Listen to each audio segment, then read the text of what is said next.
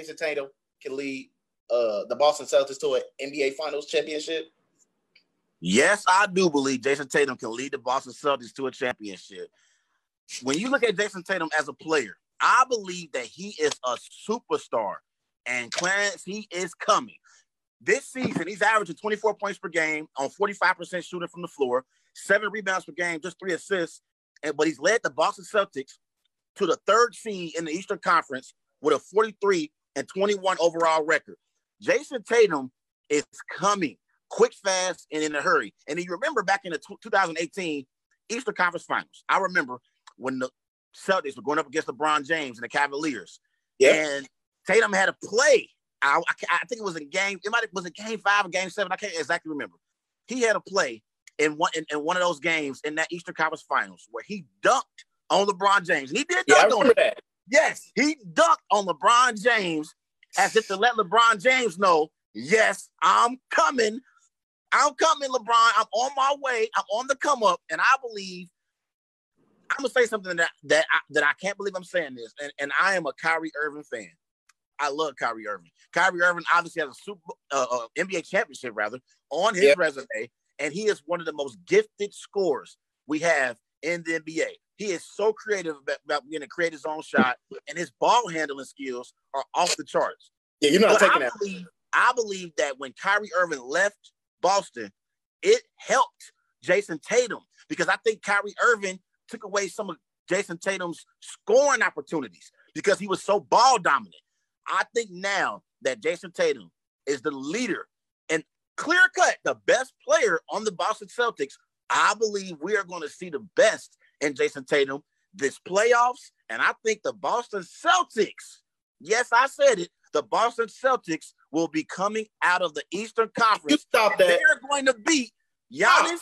They are going to beat Giannis and the Bucks in the Eastern Conference Finals. But let me say this. When it comes to Jayson Tatum as a player, when we talk about Luka, we talk about Trae Young, we talk about John Morant, Zion Williamson. If I am picking if I'm starting a franchise and I have to pick one of these young stars to start my franchise with, I am picking Jayson Tatum. Are you serious? Over Luka? Over Luka Doncic, the guy that's averaging a triple-double and 28 points on top of that. You're ridiculous, bro. You need to get drug tested like Bobo got drug tested because he was clowning the game in the scrimmage earlier. You need to get drug tested. No. Let me tell you. But before we do all that, everybody go follow Wise Guys on Facebook and Instagram. These guys know sports, and Twitter Wise Guys _OH. And don't forget to subscribe to our page on YouTube at Wise Guys, and we are here live on a Worldwide Sports Radio Network. Let me tell you something, Trey. I love Tatum. I love his scoring, his gifted scoring ability. I really do. I love the step back three. I just feel like that's so pure that I watched him do that in high school, at Duke, and now in Boston.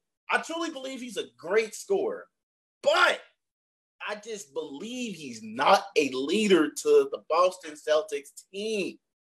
I truly believe that, but he's part of the future. He's part of the future. You say he's not a leader? He's not a leader? I feel like he's not. He doesn't take on leadership as well as like you would compare him to some other players that are leadership to their team, the leaders to their team. But I just think for him, he's in a position right now that he wants to show everybody what he's capable of and what he brings to the table because he's more involved in the game. He's averaging 7 rebounds a game, so he's fighting for every rebound down there, second chance points. He's balling. I give you that. He's balling. But I'm not satisfied with the 2.9 assists per game. I don't like that. I don't like that. And you saying he's a good leader, he can lead his team to Celtics, but first he got to get his team involved. He got to get them involved in the game. But that's Kemba Walker's job, Clarence. What are you talking about? That's Kemba Walker's job. He's the facilitator. At the same time, if you're building a franchise over him, you expect him. You should expect him to at least be a contributor. Excuse me, a contributor. I feel like that. But averaging 3 assists ain't a contributor? What are you talking about? 3 assists? That's not. I feel like he could have raised the bar up more because Kemba ain't played majority of the season. He took over half of the season, leading them with scoring, and he was rebounding good. And in the assist game, there's enough weapons on that team that he can dish out the pass to. But man. what you basically essentially saying is you expect Jayson Tatum to be a playmaker. but I believe Jayson Tatum is the ultimate scorer. Listen, Jayson Tatum, he can get to the rim and finish around the rim. He can create opportunities for others. He can hit the perimeter shot. Also, he can even come in and hit the mid-range shot. He has no weaknesses offensively to his game. Yes, like I said, I think he is a great scorer. You want him to be a playmaker. That is Kemba Walker's job on this Celtics team. I don't think it's Jayson Tatum's role. I think Jayson Tatum's role is to put the ball in the bucket. And obviously this year, averaging 24 points per game on 45% shooting, he's doing just that. So I think you want him to be more like a playmaker, kind of like how LeBron is, and like maybe how I don't like. There's other players that have won championships and they weren't playmakers. Kawhi Leonard isn't really a playmaker. Kevin Durant isn't really a playmaker. Say it again. Kawhi Leonard actually grew into that playmaker because he averaging 5 assists over the season, and last year he averaged almost 5 assists in the finals. So he was definitely a playmaker. That might have been just an outlier season. What I'm saying is, when I look at Kawhi Leonard and Kevin Durant, I don't look at Kawhi Leonard and Kevin Durant as being playmakers. I look at LeBron James as being a playmaker. I look at Chris Paul as being a playmaker, and Russell Westbrook as well as being a playmaker. I've never looked at Kevin Durant or Kawhi Leonard as being playmakers, but they also are still players that you can win championships with, obviously. When I look at Jayson Tatum, I think Jayson Tatum is a great scorer, and I believe Kemba Walker is the playmaker on that Celtics team. I think you misidentifying Jayson Tatum's role a little bit. No, but at the same time, I can let me break this down to you. I believe that Jayson Tatum is gonna be heading into that road that head down that road that KD went down. You know, being a prolific scorer. And what's wrong with that? Look. The thing is, if you don't, I feel like you need to expand your game more. You need to expand your game more because you are already the ultimate scorer on the team. If teams game plan against that, they go find ways to stop that. So it's gonna be sometimes game plan against it. What? How can you game plan against a superior scorer? If you can put the ball in the bucket, I want to call him superior scorer. Player. I'm not calling him no superior scorer just yet. I'm not calling him just yet. But he's only in his third year, Clarence. He's only going to get better. What do you mean? He's already averaging 24 points per game in his third. I think he's in the third year. In his third season, he's only going to get better. Kevin Durant at the age of 21 averaged 30 points. 30 points. You remember that? He went on the 25 straight streak with at least 25 points. That boy averaged 30 points.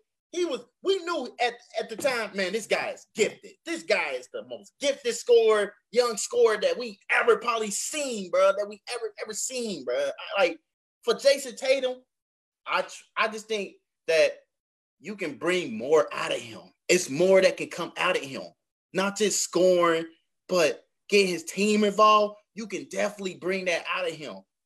I'm not saying he don't need to expand his game. I'm not saying that. I'm not disagreeing with you completely. I get where you're coming from, but what I'm saying is the question was can he lead the Boston Celtics to a championship? Basically, can he be that number one option? I think Jayson Tatum can be a number one option and lead you to a championship, being a primary scoring option. Over Kemba? Huh? Over Kemba? The number one option? He made the number one option. What are you talking about? Man, look. Now it's Jayson Tatum. This is Jayson Tatum's team. Man, the thing about Tatum, man, that if this is his team, he gonna have to expand the game more, man. Averaging 3 assists a game is not doing it, man. Not doing it, man. It's called roles. Every team has them.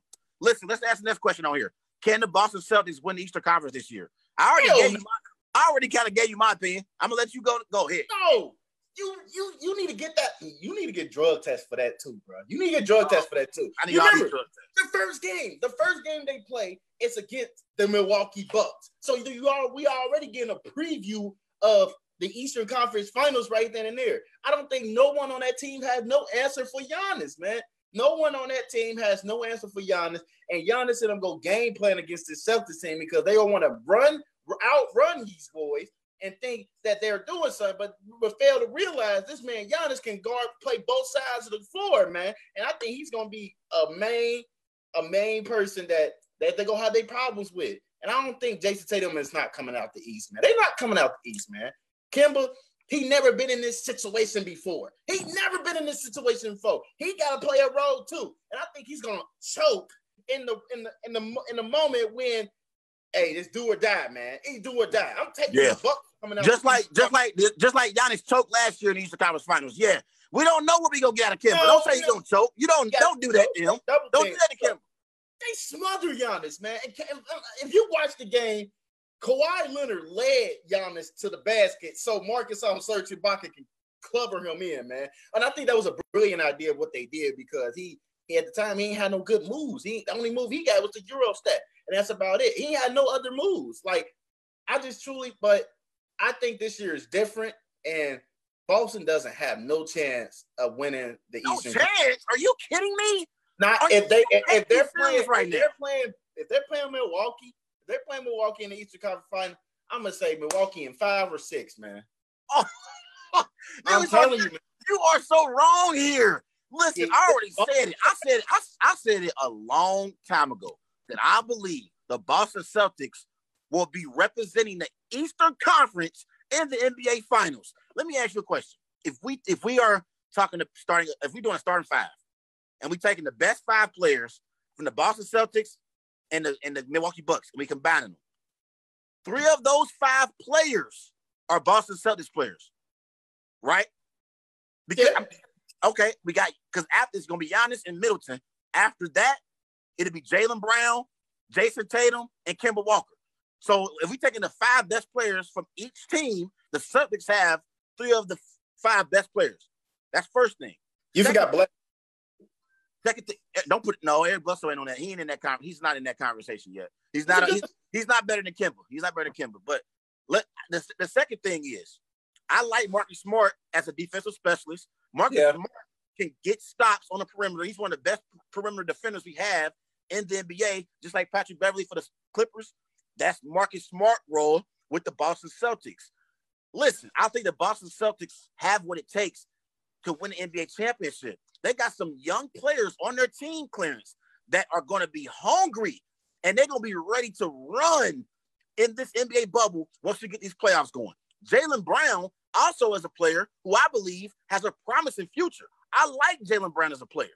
Jaylen Brown is nice as a 2 guard. Like, he can create his own shot. Also, he can get to the rim and get to the free throw line, make his free throw shots. He can hit the perimeter shot. I like Jaylen Brown. Play defense. He can play defense as well. The Boston Celtics are live. They are live, and I think you need to show some respect to the Boston Celtics. Like, I don't know why you believe that the Milwaukee Bucks are this team that can't be beaten.